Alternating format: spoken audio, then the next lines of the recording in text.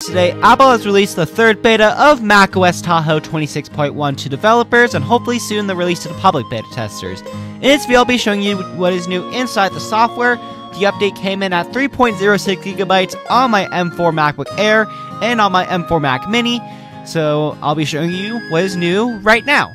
Alright, so the first thing you're going to notice right off the bat is that if you have the clock icon pinned to your dock, you're going to see that we now have the proper clock icon. So before the hands would be white in dark mode, this is now 100% fixed. I don't know why it took Apple this long to fix it, but it is now fixed and it looks as good as it should be. It was kind of interesting that it took Apple a while to fix this, but at least it is now fixed. Now the next thing I noticed is that if you were to go into your Finder, go to settings, then turn on your hard disk, you're going to see we got a brand new hard disk icon. So yes, they did change the external hard drive icon here inside of the previous beta, but we actually got a brand new icon for beta 3. So before it had like little grooves, I could actually show you what it used to look like before. So before in Tahoe, this is what it looks like before. It just had like holes inside of it. But now Apple has cleaned it up and they removed the holes. It's now just gray. Personally, me, I prefer this look, but I don't know about you. Let me know what you think of this look down in the comments down below. And let's move on to the next change. The next change inside this latest beta is that if you were to grab a widget and put it somewhere, before it would just default back and put it right there, but now you are able to move the widgets wherever you like. It's just a lot more convenient and a lot easier to do. So this is a little bug fix because inside the previous beta, you couldn't really move your widgets around, but now you can move your widgets wherever you like, which is really nice to see. Now the next change has to do with the TV app. You're going to see right here that the TV app icon has been redesigned right here. It's no longer just white TV text. It now has a little rainbow effect, and this is part of a rebranding of the TV app.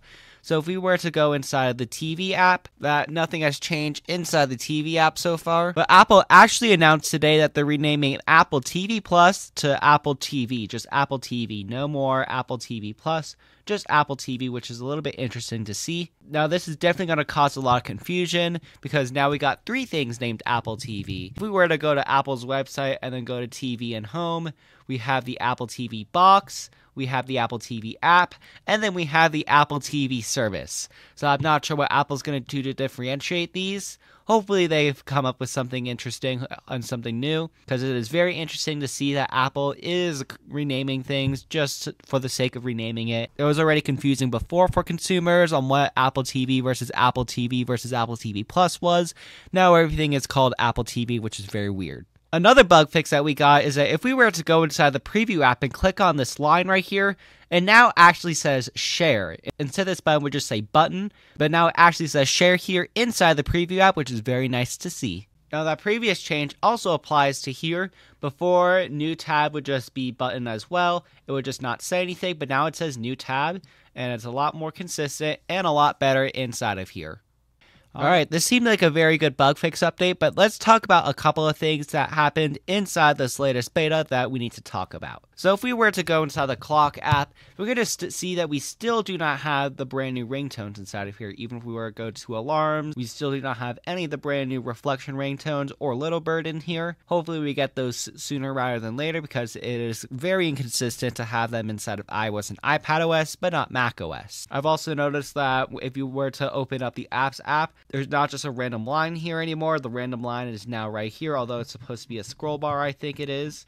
I don't know about you, but macOS Tahoe 26.1 is feeling a lot better than ever before. And performance also seems to be a lot better as well. In fact, I actually installed it pretty much right away on my M4 MacBook Air, and it seems very nice to the feeling.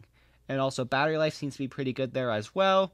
Now, obviously, there's a dip there from when I'm updated, but it went pretty much back to normal right after the update. But now I'm going to run a quick Geekbench test to see how well macOS Tahoe 26.1 Beta 3 compares to Beta 2. Alright, we now got our Geekbench score. We can see that they are just a little bit lower, not too much lower than the previous betas. Here are the previous betas in case you're interested, so not too much to know here. Now, it is a little bit lower because of margin of error, but if it was a lot lower than the previous beta, then we would be talking about it a lot more here. But now I'm going to talk about bugs that I still have inside of macOS. So if we were to go inside the App Store and then search up an app right here, you're still going to see that there are still weird random gaps right here. Hopefully these random gaps get fixed pretty soon, because it is very weird seeing just 2 apps on here instead of 3. Even if you were to scroll it down, the minimum you will see is 1. This should be 2, I think. This should not be 2, this should be 3. But everything seems to be very stable and very great, other than that minor issue and the other issues I talked about in this video. But thanks for watching, come on, subscribe, down my apps in the description down below, and I'll see you in my next video. Bye!